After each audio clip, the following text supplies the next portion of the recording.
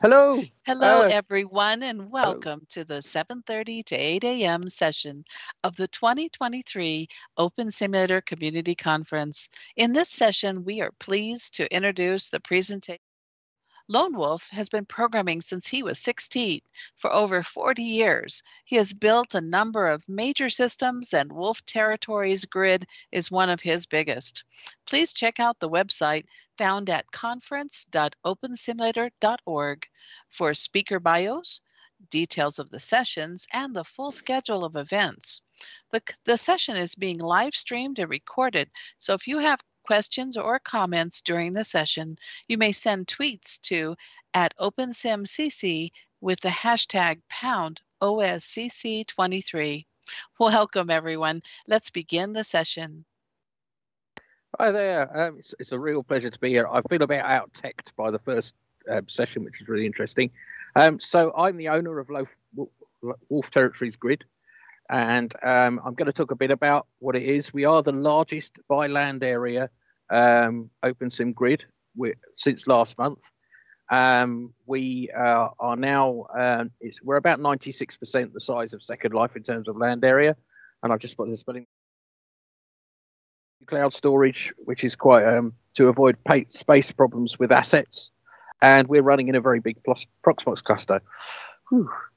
So just to give you an idea there, you can see that when it comes to storage, we're using 0% of our available space, but it's not as simple as all that. So this is another little diagram just showing about how we're doing it. We have about 26,000 equivalent Second Life regions, and our whole grid is joined together, so you can actually get from one end to the other. You can sail or fly. Generally, it sort of works from one end to the other. It's very, very fast. So it doesn't matter how, it doesn't matter what sort of vehicle you've got. Some vehicles, of course, have something in the script that stops you going. We have, and we can sort that out. Anyway, 26,000 regions joined together. You can spend hours getting lost and exploring. I'm always really excited when our users, we have 800 users, and when they build something new, and that happens a lot, where they suddenly go, "Lone, you should have a look at this." But to do that and to have that infrastructure has required some rewrites of some parts of it. Our asset services, for instance, we don't use the built-in asset service. We have our own asset services that talk to Cloudflare. Some of the assets are actually that you get directly from the grid will actually be delivered from a local server to you. So if you're in the States, when you first request certain things from the grid, instead of it coming, it'll come from our servers in Germany, and then it'll be bounced off the servers in the States. So that makes it real quick to get things down. So on top of the whole base of OpenSim, which is incredible, and it's really an honor to be here with the guys who are basically behind it, we have a whole stack of other things as well, because obviously to manage the amount of servers we have takes a lot more than just the standard OpenSim package or even using anything else. Of course, all our regions are running on Linux. Our whole grid is running on Linux, mostly Debian 11. We use some Ubuntu servers as well for certain things. So we have the equivalent of 26,848 Second Life sims. We get about 4,300 visitors per month, but that's going up all the time.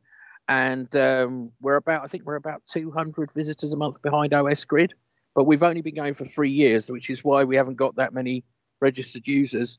We have a web control panel, which you can see on the right-hand side of this slide, and that has some real cool tech in it. So our users, for instance, when you buy a region, you can go into there and use the terrain generator and click, and it will randomly generate a terrain for your region. You click a button and bang, you've got beautiful mountains, and they're all unique because it's randomly generated. It took me about 3 months to write that. The other things you can do is through our control panel, you can do things like changing your region name, we have Globits and Podex, so you could choose a grid currency. You can change the physics engine. You can scale your region. So if you need more resources, you can see how your region is doing in terms of user RAM and processor. You can restart your region. You can update your map. You can see the console of your region, but it's all done through a web control panel. Now that's actually more complicated than it looks, because obviously we've got all these servers. So being that we've got like 11 region servers, your region will be sitting somewhere on one of those servers. So when you hit like update map or restart region, the grid infrastructure has to go and find your region on your server, log into it, do what you need to do, and then leave it there. It has taken an awful lot of crying and pain to do that, and getting the latency going for this type of grid has been very, very hard. There is a point where you cannot just run with standard OpenSim, because when you get above a certain number of regions, is what we found. When we got to about 400 regions, I started having all kinds of problems and latency issues, and things were really slow.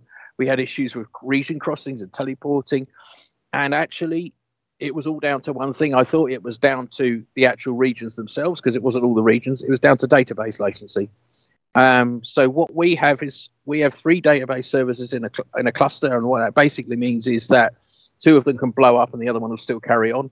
And the way they're run, they also get backed up every night, obviously, onto the cloud storage, but it just means it's really, really stable in terms of database latency. But database speed, the speed at which your grid accesses the database, affects everything else.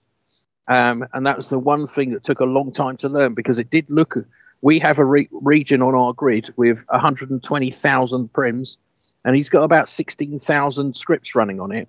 And he said it's the first time he's ever had, and it's actually an 8x8. And he said it's the first time in 10 years we've had it running properly. So that was really interesting. So good. Okay, next slide. Where's the button there? Okay, so a bit about our asset servers. So, so the beauty of having Cloudflare R2 storage is that our assets are stored on masses and masses of servers. Don't know how many. Cloudflare don't tell us. But that gives us about 10 petabytes of available space if we ever need it. You pay by the amount of space and transfers you do. And the first month we ran our Cloudflare asset storage, it worked really brilliantly, but it cost $280, which is an awful lot to store your assets. So I rewrote the asset service so that it actually utilizes the way that object storage works. If you've not heard about object storage or what it is, it's a really cool way of storing things where you write it once and read it a lot of times. So for instance, YouTube videos, YouTube uses it, and different types of storage and assets are perfect for it, because of course we write them once and we read them a lot of times. And by redoing that, we use DNS load balancing. What that means is we've got a pile of asset servers and it just randomly chooses one, because it's a very fast movement. So yes, so using Cloudflare's constant delivery network. Bobby. Okay. So Crystal Frost Viewer, for those of you who don't know, we're involved in that. Bobby is helping me as well. Bobby's our AI robot. He's actually part of the infrastructure. I'll talk a bit about him in a minute. We are a part of the developers group with Crystal Frost Viewer, which is something coming out, and they've got, and also we are working with it's a tiny weeny web company called Dream Hosting AC, but she has direct links into the data center. So we get our stuff, we can spin up servers very quickly. We get really amazing support. So we are all, everything's just really cool. I remember when she first arrived, I was running my, when we started, we only had like 100 regions. I was running on like 9 servers at Contabo, and anyone who's used Contabo is absolutely brilliant until you have to raise a ticket and your server's down. And she arrived on my region and said, would you be interested in moving to my little hosting company, because I've got direct contact with the people in the data center and I can look after you. And she's been absolutely brilliant. And we moved to her due to a disaster, because we all know what they're like, hosting disasters. Okay, so next thing. Okay, so Bobby is our ChatGPT-4 AI. Now it's not quite as simple as just connecting the grid to ChatGPT-4. We have a big database and all kinds of things going on in between him to maintain contexts, because normally with ChatGPT-4, if you connect something to it, it won't remember things that you've said to it before. So I'm going to just talk to it now. So Bobby, hello. Now, the other thing about Bobby is Bobby knows all about the grid. He won't work properly on this grid. As you can see, he's lying down for some reason. I don't know why. We actually have our OpenSim modified to support him. And he's very tired because he's had a long day. So Bobby. So Bobby knows all about Wolf Territory's grid.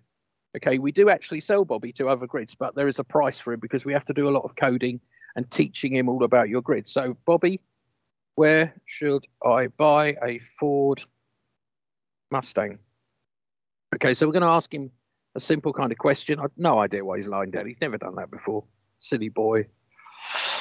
So you can ask him a question. He does take a little while to think about it because obviously it's AI. So he suggests Blindside Motors, which is a fantastic place to buy them. And he even gives you how to search in Firestorm and where to get the data. And in fact, that link at the bottom there is actually him saying it. So what we can also do is say, Bobby, tell me that in French. Okay. And he'll remember what he just said to me and that I'm talking to him about this. So if you go and talk to him today and come back tomorrow, he'll remember what you talked to him about to an extent. They obviously won't remember everything. It depends. We will expand that in the future, but for now, that's what he's doing. So there he goes. So he's now told me the same thing in French. So now, yep, if you ask him a question, so he's just gone to Rhiannon because she's asked a question. So he's now thinking about that in the middle of my demonstration. Rhiannon, right. So he writes scripts as well. Bobby, write me an LSL script to, okay, guys, if you, yeah, there you go. So he's answered your question. He is on a percentage, of course, but Bobby actually does some stuff with the grid itself. Okay. But if you want to try Bobby out, you can go to our welcome area and there's one there for you. He's there and you can have a lovely chat with him. Okay, good. I'm going to move on. I might show you. There we go. So you can see he stacks the questions, poor love. Overworked and underpaid. Okay, so I'm going to go back again. I just wanted to show you in writing scripts. To change, build a box. Let's see, to change the color of a box in LSL. You have to tell him what language you're writing in. He has been used. Jimmy Olsen's got a huge space area on our grid. We have a huge sci-fi area. It's like 150, 130, 160 second life regions made. It's different people who've got sci-fi regions and they're all kind of together. And he had a problem with the script and he asked Bobby to fix it and he did, so which was kind of exciting. So there you go. So this is a little script here that he's just written. And I can, it's just very simple. I'm just going to quickly res a little box, make a new script. I'm going to grab the script that he's just written. And I'm just going to paste it in there. Hit save. It's a really simple script. He'll write more complicated scripts if we needed to. I'm just going to click on it. And there it randomly changes color. So there you go. So that's a bit of Bobby. Bobby is part of our infrastructure. He actually monitors the grid as well. And he knows, for instance, which are the busiest regions, and he knows where to find things. So you can ask him questions about that sort of thing. And he is trained to learn about our grid as people use it. So that little box there, that script was written by AI. And I can even do things like, Bobby, how do I make an omelette in the style of Yoda? Okay, because he knows all about Star Wars, which is really good. I have no idea why he's lying down. He's never done that before, but I think it just might be it might just be because he's tired, poor love. He's had a long day and he's come a long way, so chilling. Yeah, he's chilling. I don't know why. He's never done that before. Just wait a second for him to do that. So talking a bit about how he's going to be working in the future is he's timed out. That's partly because of he's running on a foreign grid and it doesn't have the stuff he needs to do it. So I've got 5 minutes remaining. So I'm going to do any questions. Any questions?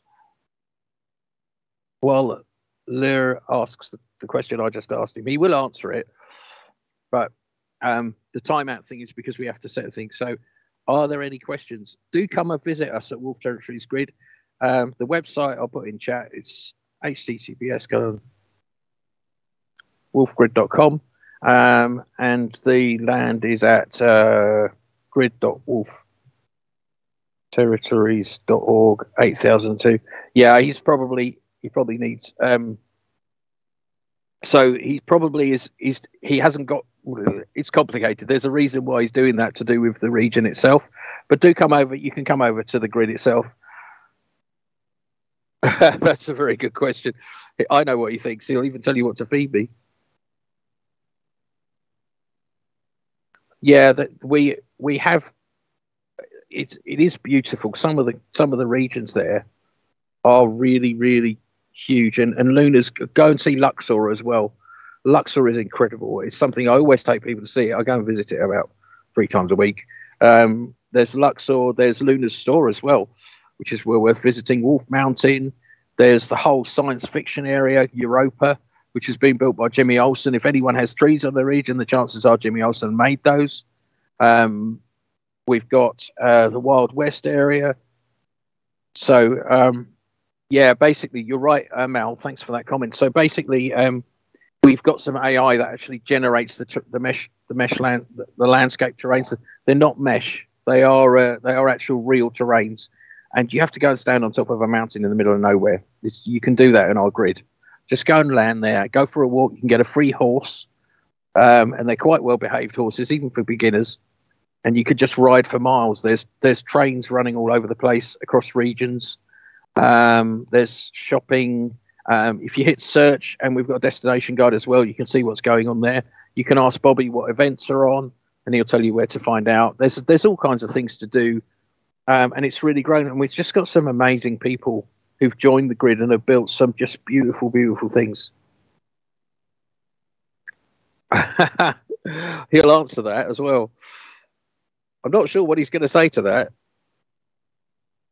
So yeah, we've got the national park up north. Rhiannon, yes, basically. So what happens is when you click on you kind of go into your control panel for the region, and you click next, and it goes off and does a load of AI and maths and things, and then comes back with the terrain. And you click next, and you just keep doing it until you find the one you like. You hit apply, and literally it's on your region there and then. Mountains, rivers, everything. It's pretty unique. I mean, it took a lot of writing. And the main issue actually was not so much the maths, but more the speed of it, because the original one took about half an hour to actually generate the terrain. So, okay, I've got a minute left. So, any other questions?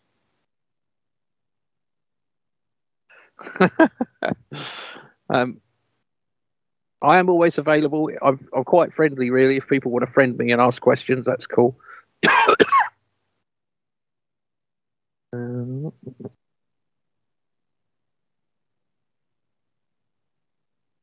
Otherwise, I think I'm done. You wonderful session. I love Bobby too. We'll give him a round of applause. Thank you, Lone Wolf, for an informative and interesting presentation. We'll have to come out and visit. As a reminder to our audience, you will want to check out the conference.opensimulator.org to see what is coming up on the conference schedule.